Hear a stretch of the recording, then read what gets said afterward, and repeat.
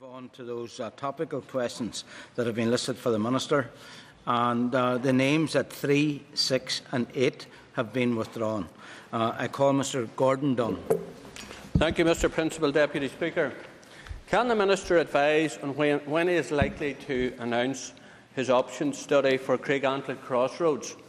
Or has the recent maintenance work that is currently being carried out, does it mean that this upgrade is unlikely now to happen? I'm grateful to the member for his supplementary question, and indeed he will know of the work that is planned and at Craigantlet, the resurfacing scheme, and that is very welcome. But that is separate to and in addition to the issue that he's raising about the issue at the crossroads. I know that there's been a significant amount of interest within public representatives on the issue. The member will recall the meeting on site some time ago. We have had further, I think, correspondence from residents in the area. We are reflecting on that, and we hope at some stage, early in the new year most likely, that there will be a public consultation. There seems to be still a difference of opinion as to which option we should go for, but we will continue to work at the issue and hopefully resolve it. On for a supplement. Thank you. Thank the Minister for his answer.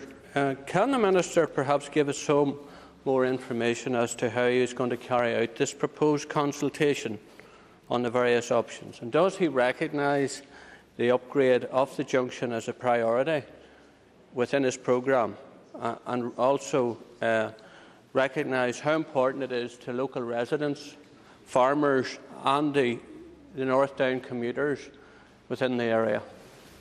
Mr Principal Deputy Speaker, I can assure the member that, as is normal with public consultations, that every opportunity will be given for people to express their views on these issues, and we'll certainly provide that opportunity, and including public representatives too.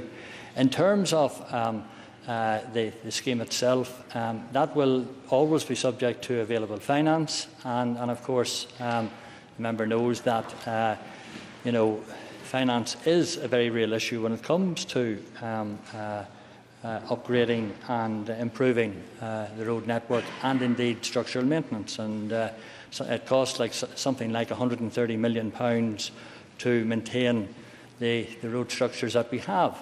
And obviously we're seeking to do improvements over and beyond that. But that is a significant challenge, and I've no doubt that the member will want to put in a good word on my behalf to his party colleague, the Finance Minister, Simon Hamilton. Call Ms Rosalie McCorley. Thank you, Mr Deputy Speaker. Can I ask the Minister what contractual arrangements has DRD in place with the consultants who are carrying out the review of the EU Habitats Directive in relation to the A5? Well, can I say it to the member? The issue of the A5 has, of course, had significant debate and responses from me over the period, and we continue to work to deal with to remedy, if you like, the issue highlighted by the High Court in its determination. And let me say that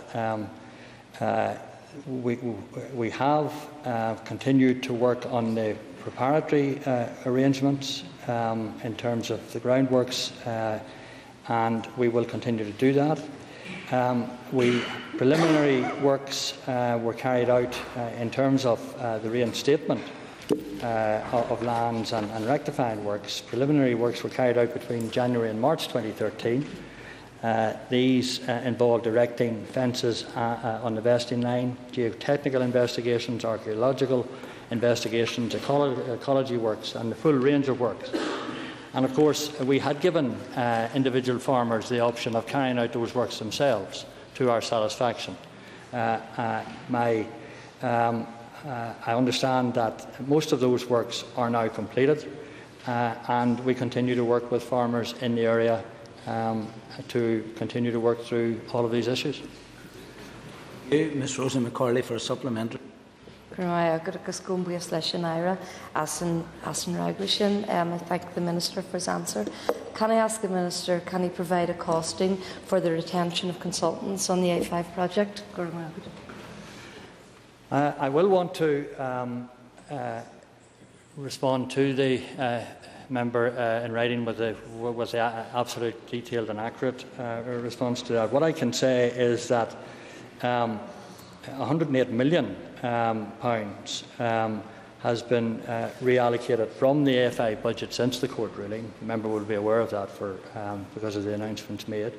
In terms of money spent on the new preparatory works, £748,364 spent between April 2013 and the end of October 2013 for traffic and environmental surveys, reviews and assessments. I'm assuming that that includes consultants' fees in that, but we will confirm that with you in writing. Mr David Michael Bean. Thank you very much, Mr Prince, Deputy Speaker. I wonder, could I ask the Minister what comfort he would be able to bring to the elderly residents of the Upper Princess Street area in Ballymena, whose lives have become almost intolerable due to the abandonment of cars in their quiet streets, due to the lack of parking at Ballymena train and bus station? Well, I'm grateful to the member for his supplementary question, and of course, I suppose one of the real successes of increased rail usage has seen, I suppose, a problem emerge in some areas as to the lack of available parking. We are, of course, always in the business of improving those parking facilities, be they park and share or park and ride. And I can think of a number of stations which have benefited from that. We will continue to work on the issues around Ballymena, and if the member wants to write to me in more detailed terms, I'll happily correspond with him. Well, Mr David Michael Bean. Thank you very much, Mr Prince, Deputy Speaker, and I do thank the Minister for his answer, and I will indeed take him up on his offer to write to him. However, the Minister will be aware that the reason that the Ballymena issue has exacerbated is because there is a train station in Cullibackie which has virtually no parking facilities. I wonder, would the Minister be prepared to give us an update today, after 40 years of lobbying from various parties in the area? Are we any closer to getting a park and ride facility in the Cullibackie area? Well, I'm grateful to the member for his supplementary question, and indeed I will correspond with him directly and provide an update to him on that issue. The member will know that it is not possible to cover every aspect of topical questions, and car parking in Cullibackie didn't feature this time, but we'll certainly make sure that we provide an answer at the earliest opportunity. Mr Phil Flanagan. I hope the Minister is better prepared for car parking problems in Enniskillen. The Minister recently announced a scheme for festive shoppers on the 13th of November, which improved parking facilities and park and ride schemes in Belfast, Derry, Newry and Lisburn. But could the Minister explain to me why towns like Enniskillen have been left off the map? Well, the member will know that if he knew anything about parking anywhere, he would know that we didn't introduce on-street car parking charges, which was the policy of his party colleague and my predecessor, Conor Murphy. So we avoided that, and so we provided relief in a great many of the towns across Northern Ireland, and that continues to be the case. The difference in some of our other locations, the locations that he's mentioned, Londonderry, Lisburn, Newry and parts of Belfast, are that there were on-street car parking charges introduced there, and therefore it's felt appropriate and fair in the run-up to the festive period that people should benefit in those areas from the same advantages that people have in other towns across Northern Ireland. Phil Flanagan for a supplement. I thank the Minister for his answer, and he done well in evading the question. So I'll try again. I'll use the actual terminology of a car park instead of car parking. Can the Minister tell us what consideration he has given to extending free car parking charges to car parks in places like Enniskillen for the festive period?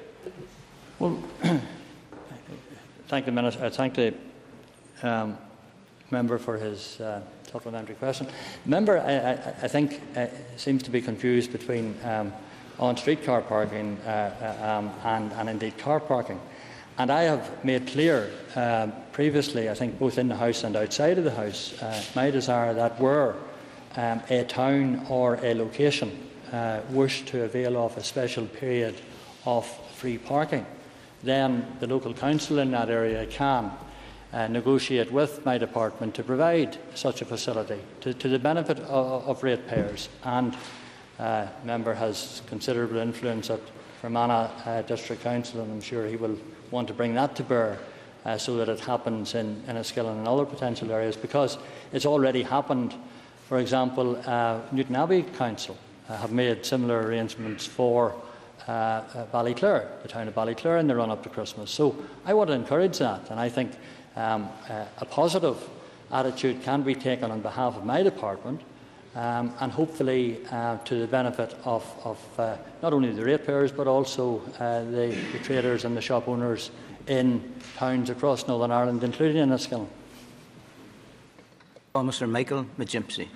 Thank you, Deputy Speaker. Could I ask the Minister, does he plan to make an announcement relaxing parking restrictions for Belfast City Centre in the run-up to Christmas? I'm grateful to the member for his supplementary question, and indeed the member will know that I have recently made an announcement in respect of Belfast and indeed other places, including free Saturday park and ride services beginning last weekend on the 16th of November. Free evening park and ride services will start on the 2nd of December in line with late-night shopping arrangements. And of course, TransLink, he will know, have discounted fares and restrictions and are offering considerable savings. And indeed, of course, there will be the annual moratorium on roadworks within the Belfast area. Mr. Michael McGimpsey for supplementary. Thank you, Deputy Speaker. Could I welcome those announcements? But could I also make the point that, bearing in mind the challenges that Belfast City Centre retailers have had this year, what with congestion, roadworks, bus lanes, etc., all grievously affecting businesses, and bearing in mind also that Christmas shoppers will use their car, it's the preferred means of transport rather than buses, rather than bicycles or walking, that is it not sensible to extend this the moratorium on restrictions to the motorists in Belfast City Centre in the run-up to Christmas, and particularly in weekends, could I suggest abandoning the bus lanes? Thank you. Well, I'm grateful to the member for his supplementary question. I have to say that the actual evidence of increased bus usage in the centre of Belfast, carrying even more passengers consistently, over 1.5 million more journeys made last year. The increased level of train journeys, and I think a great many people do indeed access the centre of Belfast by using public transport, and I welcome that. And I had the opportunity, not last weekend but the previous weekend, to be shopping with my wife and family in the centre of Belfast, and I found it a very good experience. And I think there is a buzz, and hopefully a Christmas buzz, that will impact positively for Belfast, and I want to see that continued. That's why I brought forward the measures that I've outlined. And of course, and I don't underestimate the challenges that other towns, local towns and indeed other cities have in the run-up to Christmas, and I want to encourage everyone to shop local and to shop in their local area. But I do think that the measures that we are seeking to bring forward to improve public transport are showing benefit and will continue to show benefit. Thank you. And that brings an end to topical questions. The House will take its ease.